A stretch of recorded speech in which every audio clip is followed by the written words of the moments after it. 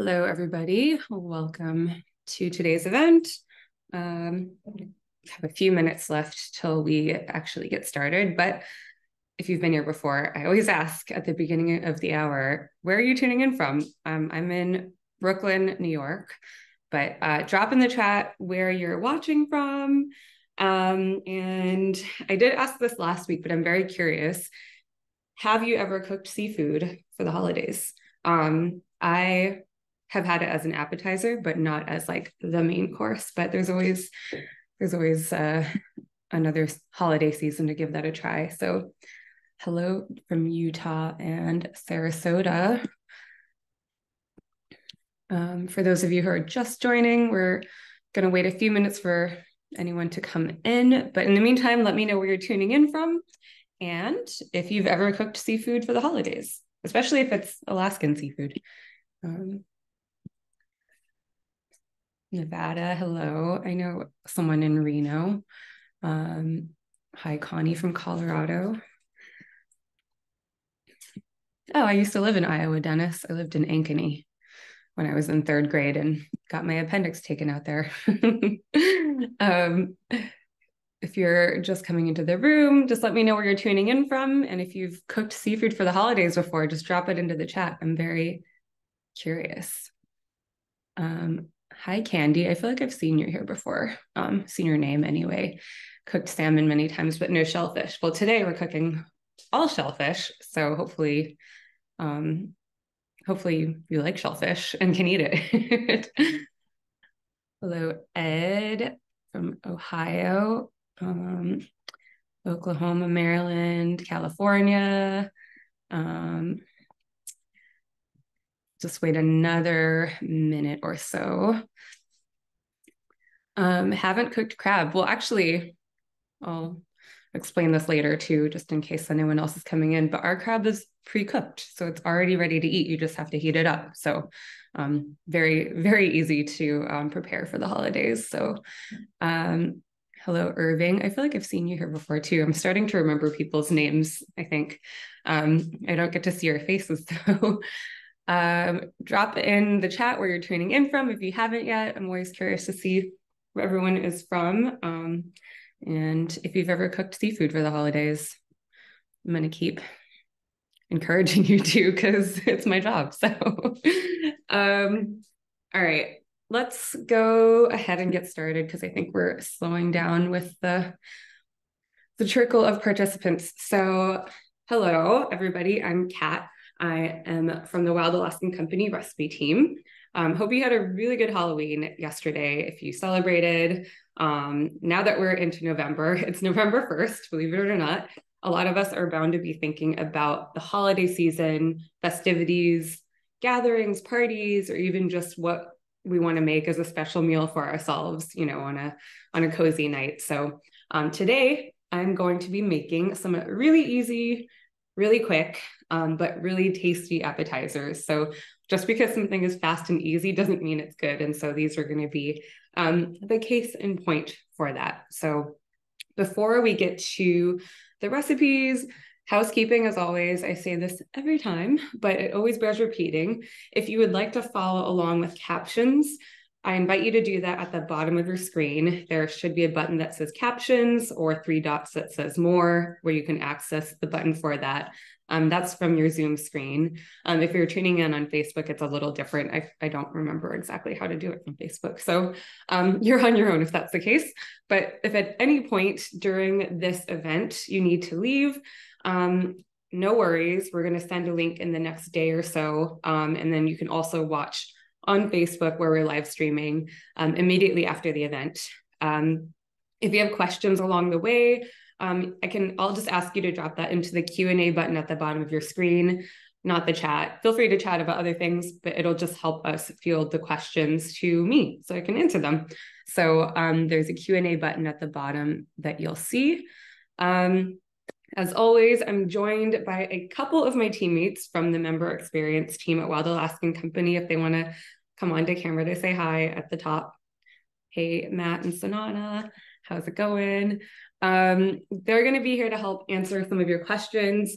Reach out if you at any point have a question about something, even after the event, now that we're in November, if you've heard of the Butterball hotline, they're like your halibut hotline. So any questions about food, they're there for you. So also, I want to say that we recently were nominated by USA Today as for one of their, what's it called? The 10 Best Readers' Choice Awards for Best Meat Delivery Service.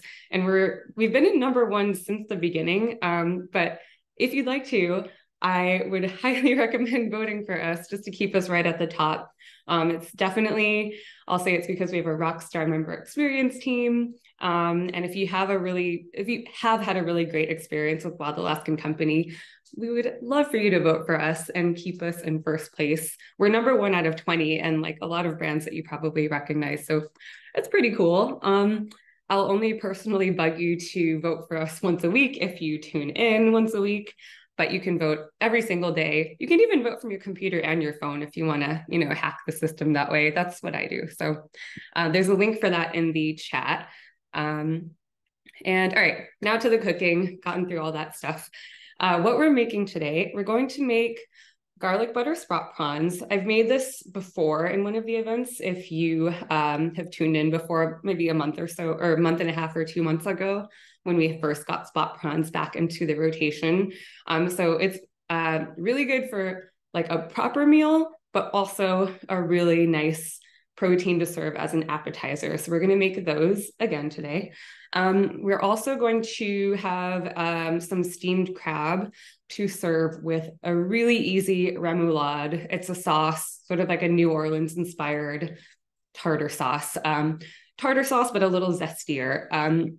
Most of the ingredients you probably already have in your fridge, if not all of them, nearly all of them. So it's one of my favorite sauces to use as a dip, even as like, in place of mayo on a sandwich. Goes with nearly every species of seafood that we have. So I'm going to show you how to make that today as a dip for appetizers, but literally you can have it with anything. So what we're going to be cooking today between the spot prawns and Dungeness crab legs, they come in one of our gift boxes that we are offering that you can send to someone that loves to entertain.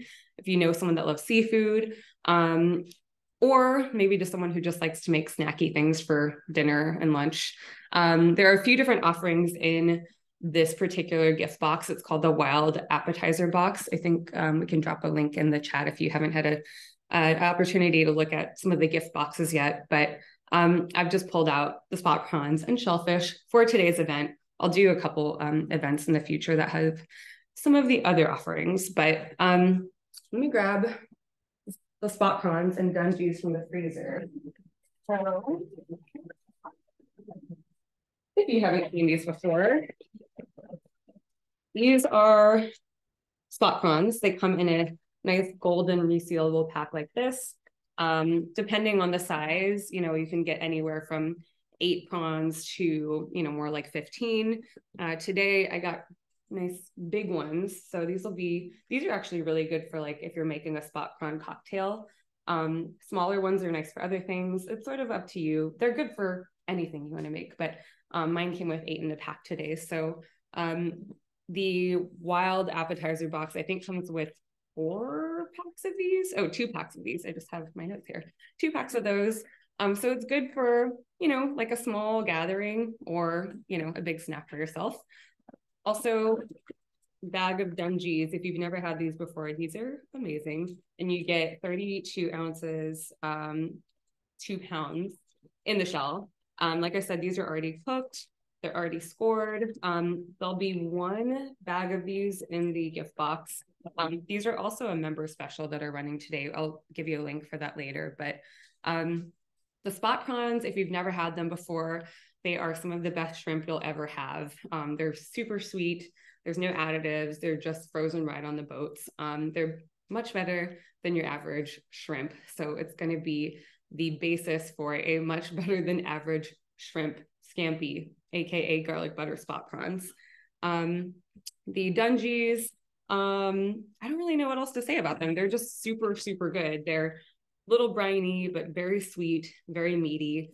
I think that they're my favorite to dip because when you get the meat out of the shells, it comes out in like big chunks usually. It doesn't break apart, so they're nice little like morsels. But you can also use them for crab cakes if you want to crack into these and get all the meat out. It's very labor intensive, but I've done it and it's worth it.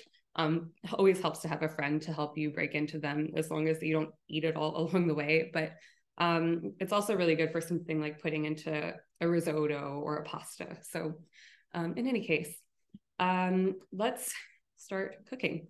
I'm gonna throw these back in the freezer because I have other stuff prepped. I don't want to defrost these while we're hanging out here.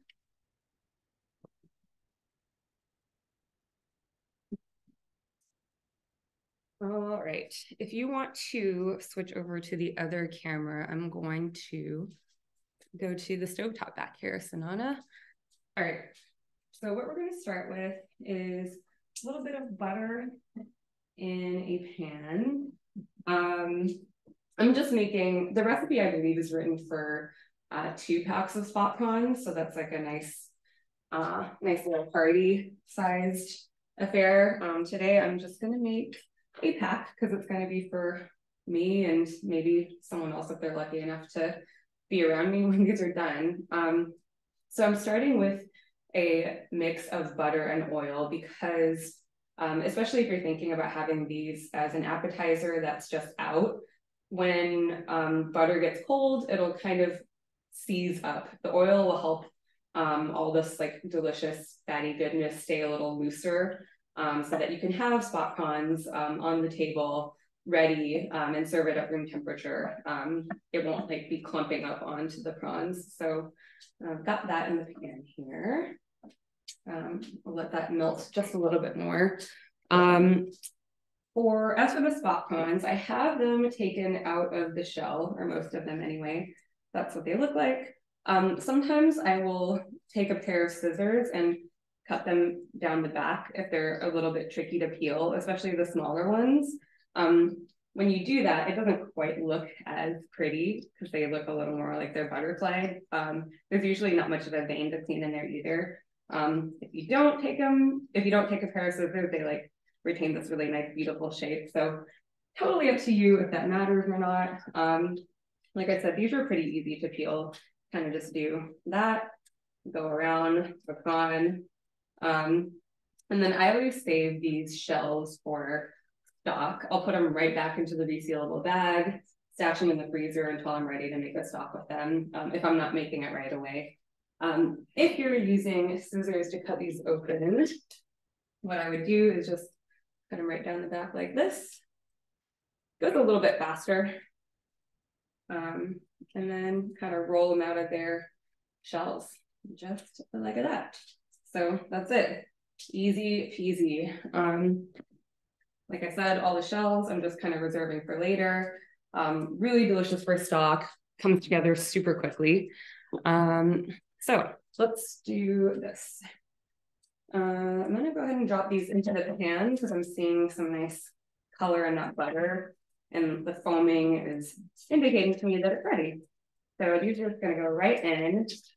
We're gonna cook very quickly, maybe a minute or 2 at the most on each side. And use your judgment on this. They'll get opaque. They'll start to curl up a little bit when as like the moisture leaves the prawn as it's cooking. So once they start forming like this nice V shape, I said a minute or 2, but I feel like that was 30 seconds. So we're just gonna go 30 seconds on each side today. Depends on how hot your oven is, the size of the prawn, how done you like them. I actually don't mind if they're a little bit underdone in the center. So you'll see it has really nice golden color as it's searing here. And that's when you see the butter browning in the pan. If you find they're getting too dark too quickly, just go ahead and turn the heat down low. I just turned mine down to low because I don't want these to get too dark. So that is all that these spot prawns need. I'm going to transfer these to a bowl. just the prawns themselves, and they'll kind of finish cooking through. Big bit here in the little side plate. So to this delicious mixture of prawn juices and butter and oil, I'm going to add a little pinch of chili flakes. This is always optional if for some reason you're not into spice.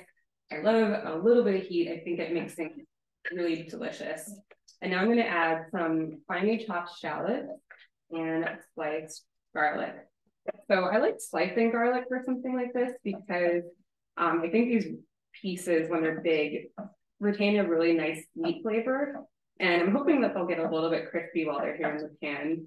When you have garlic minced into really small pieces, it's a very like pungent, which is delicious, but I think that overpowers the taste of the prawns here. So just putting them into the pan, like in larger sizes, they'll really be a nice complement to the prawns.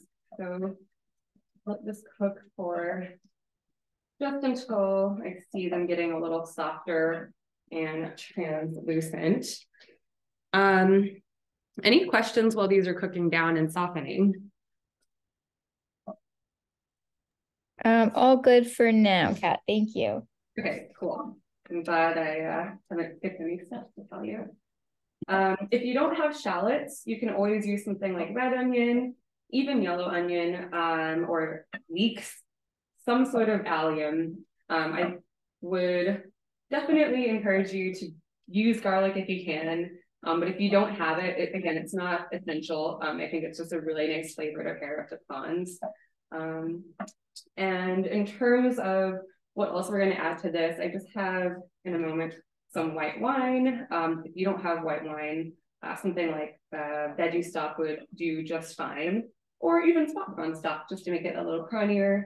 I like white wine because it has some nice acidity, and will add like a little more brightness to cut through some of this delicious fat. Wow, the garlic is looking really lovely right now. I think it is about time for me to add this. It should sizzle up a little bit, nice splatter. So I would do this either off the heat or over very low heat, and just expect some bubbling to happen. Let me let this cook down for just a moment and grab my spoon here. All right, so to this, I'm going to turn off the heat altogether. Add the prawn. There's some juices in the bowl here, so do not forget to add those. Get these coated, sort of integrated, toss them around. No, it smells ridiculously good. And then to this, I'm going to add some lemon zest, just freshly zested. Not necessary, but really adds nice brightness, pop of flavor, super fragrant. So I always love a little zest if you have it. If you don't have a zester like that, you can always try to pull off some of the zest like this with a sharp knife, chop it up. It's not quite as fine, but still tasty. And then to this, maybe just a healthy squeeze of lemon juice. And parsley. This can be done with any herb, actually. I like parsley with it, but you know, if you wanted to use dill, totally fine. I think chives would also be a really nice addition to this as well. I am going to season this very lightly because I find these are so flavorful. It doesn't need that much. So that's it. This as an appetizer, I mean, I would do 2 bags of it if you're cooking for more than 2 people. Would be really delicious with just like a nice crusty piece of bread. If you like, you could also save the juices for something else and serve, you know, a prawn on like some crostini. Just put it on a little slice of bread with some pesto on top or even romesco so that the prawn doesn't fall off the bread. But I think just like a nice crusty piece of bread to sop up some of these juices is a really good way to go. Like I said, this can also be a meal, really delicious over something like pasta, over rice, whatever you can think of. anything where you're actually saving the juices for something delicious is ideal. So that is that for the spot prawns. Let me move this out of the way. Does anyone have any questions here? Oh, my camera got a little foggy. Yes, Kat, which kind of white wine did you use? I just had a bottle in the fridge that was from the other night. Just a nice dry white wine. It doesn't totally matter. So now I'm actually going to turn off this camera right here. So bear with me, folks. I'm going to move it to my other table, hopefully without dismantling everything. So you'll probably just see a logo of all the Alaskan companies right now. I'll be back here in a second. Yeah, any white wine is totally fine. Even rosé would be good. I would avoid using red wine just because it's such an overpowering flavor. But yeah, whatever you have open is great. Like I said, it doesn't need to be white wine. I wouldn't go out and buy a bottle just to make it, but chances are, if you are having a gathering, you probably have some around. So, okay. Amazing. Transferred the camera to this table. I think I got a little steamy here. Perfect. So yeah, let me take a bite of this. Well, let me show you in this like much better lighting how delicious this looks. So tasty. Depending on how much your guests like spot prawns, this is gonna go super quickly. So let's give this a bite.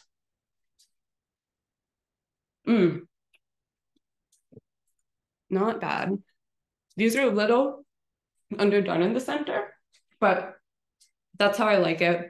If you want it to be less of that sort of like raw texture in the middle, I would cook them for a little bit longer than what I did. But to me, these were absolutely perfect. So there's that for the garlic butter spot prawns, also known as spot prawn scampi. All right. Any other questions about that before I move on to crab? Yes, one other question was just what temperature did you cook the spot prawns on? Was it on high heat or I low cooked them heat? for medium heat. High heat is going to be much too intense for these, especially because I took them out of the shells. They don't have that, little barrier to protect them from the pan. Medium heat should be plenty. And like I said, if it looks like they're cooking too quickly, if the butter is getting dark faster than, like if the timing just seems like it's going too fast, you can always just turn it down to medium low or low, depending on how hot your stovetop runs. So I did end up having to turn mine down to like medium, low, or low because I used like the giant burner on my stove here. So, all right. Let me set these delicious spot prawns aside for the time being. In the meantime, what I have, this is not right here, 32 ounces. If you want to switch to the other camera, actually, would be the perfect time. This is not 32 ounces of crab. This is more of a snack-sized portion of crab for myself because I will be eating these alone. This is a great thing about the bag of crab and even the spot prawns.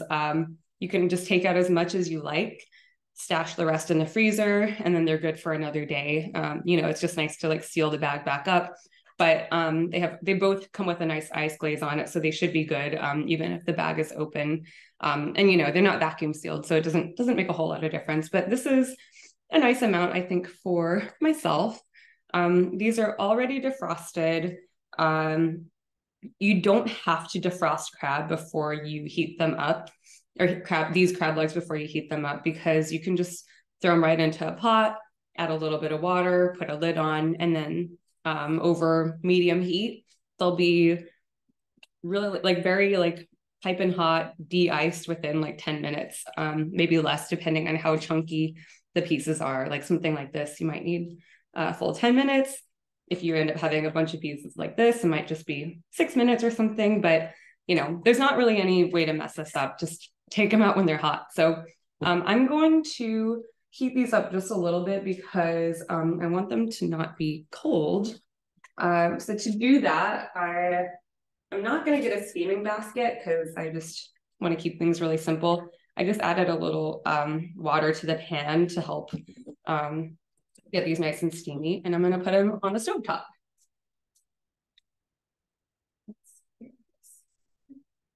Over medium heat should be plenty. I'll just keep an eye on that as we make our remoulade. Curious how many of you have had remoulade before. If you want to drop that into the chat, or if you've even heard of it. Basis of the remoulade is a mayo, much like tartar sauce.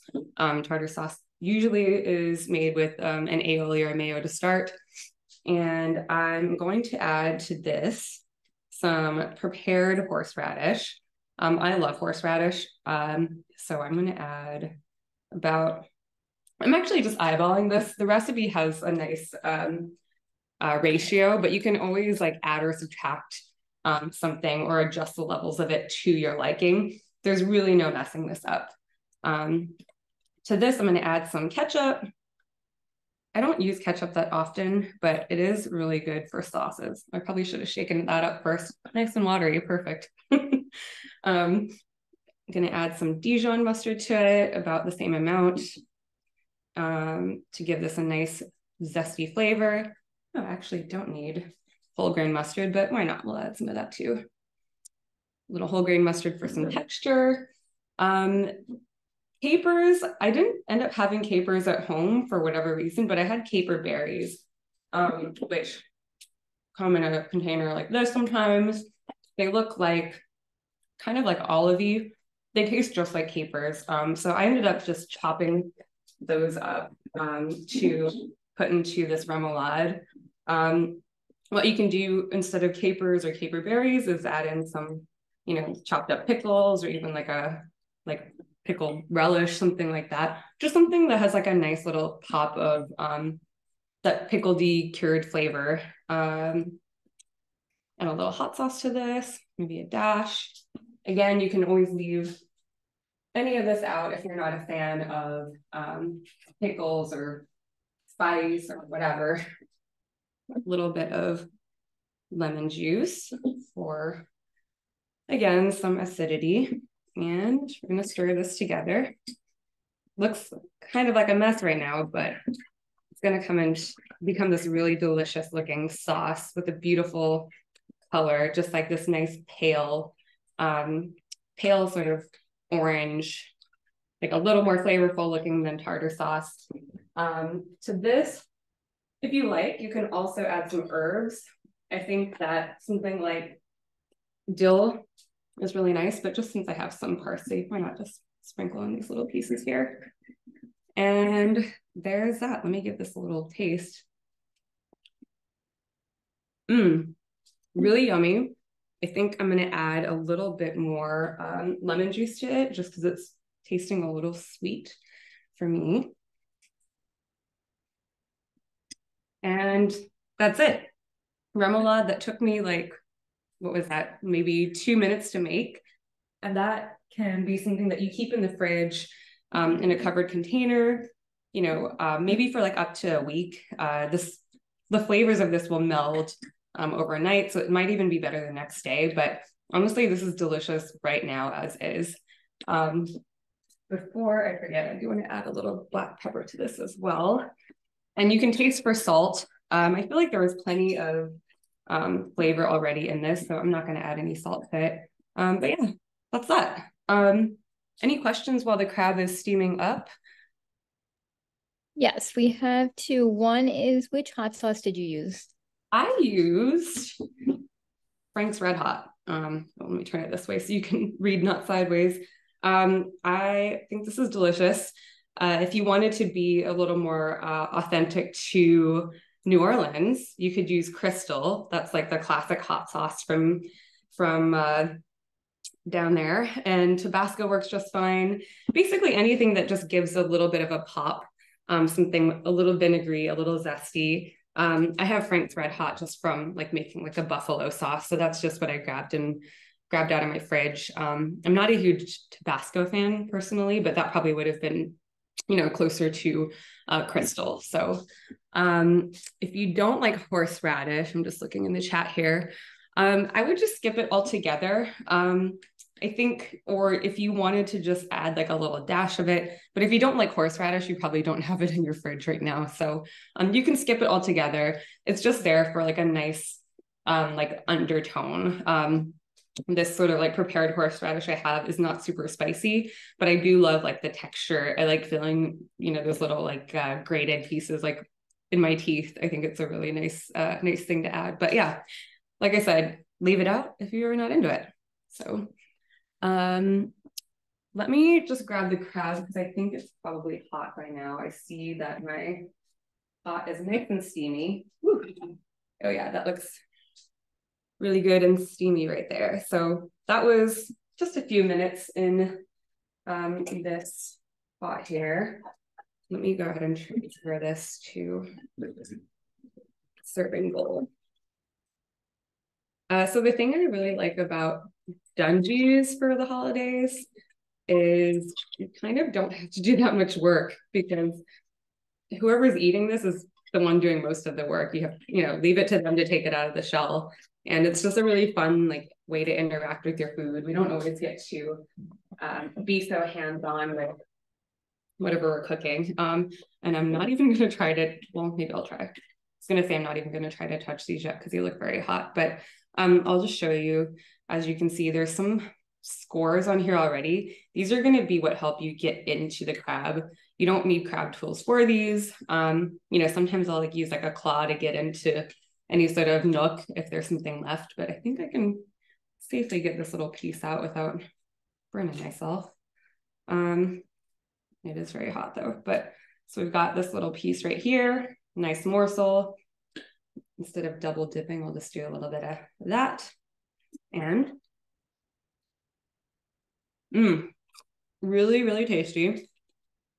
This complements the sweetness of the Dungeness crab so nicely.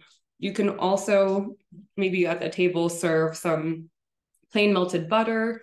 You can serve another dip, have a little medley going. Like imagine like a massive platter of this, like all 2 pounds, fresh off the stove, fresh out of the steamer, with like a whole arrangement of sauces, easy ones. And it's just like basically a party in a bag. So that was delicious. And I'll basically have this for days now between this crab and what I have left in my freezer. So should have a link for that. Oh, you know what?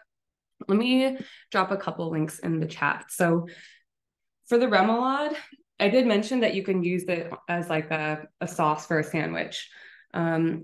If you look in the chat now, I'm just gonna leave this blackened rockfish sandwich. It says zesty tartar sauce in the link there, but it's actually more of a remoulade. It's not the exact same recipe, but that is super delicious. If you haven't had rockfish before, I don't have it here. It's like a nice, very flavorful whitefish. It'll go perfectly with a sauce like that, which is why we have a recipe for it. You could also mix something like this remoulade into fish cakes. I don't know if that sounds crazy to you, but if you've made fish cakes before, oftentimes you'll mix in just like a regular mayo to keep it moist, add a little more flavor. Instead of doing that, you could mix in some remoulade, skip some of the other ingredients because this probably has some of the ingredients anyway that you'd be adding to fish cakes. So for example, the link on the right for chipotle fish cakes, you can make into remoulade fish cakes. Anyway, I could wax poetic about why I love this sauce so much and why I wanted to feature it today, but those are just a few ideas to get you started. Definitely not, I don't want to limit your imaginations on it, but yeah, any questions about the sauce or the crab or the prawns? Yeah, one question about the sauce. Are you able to substitute mayo with something else? I haven't tried it. However, I know that something like Greek yogurt is often a really good substitute. I would, instead of doing Greek yogurt, maybe even like suggest sour cream. It's going to make it a little thicker. You could play around with the balance for that. If for some reason you don't want to do mayo, what I would do is just make sure that you're not adding too much like lemon juice to like a Greek yogurt, and because it might get like super thin, depending on like if you're buying a strained one or not. But basically the mayo is there for like a little bit of zest, a little bit of creaminess.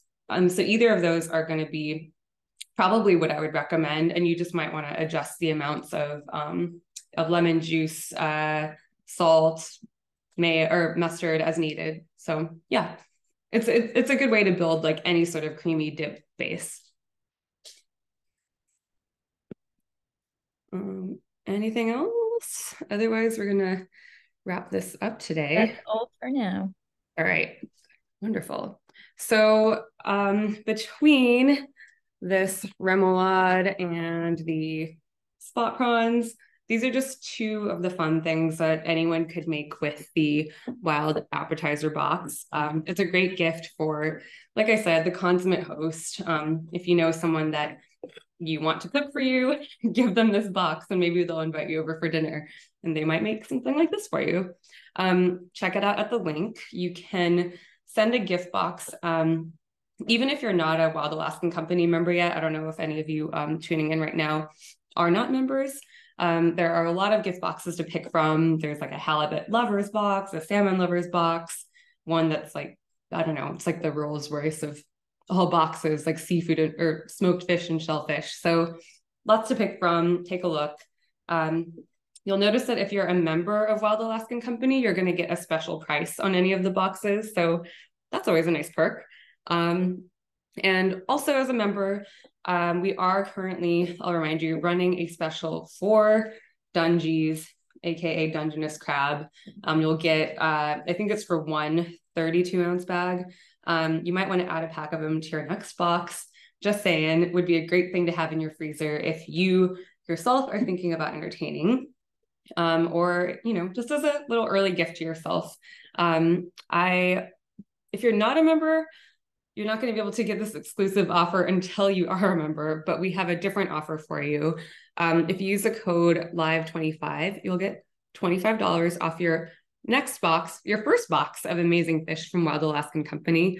Let me drop that little code. Oh, no, Sinan already did it in the chat. Code's in the chat. You can sign up at wildalaskancompany.com, our homepage, using that code. And that sort of wraps it up. Thank you so much for hanging out today.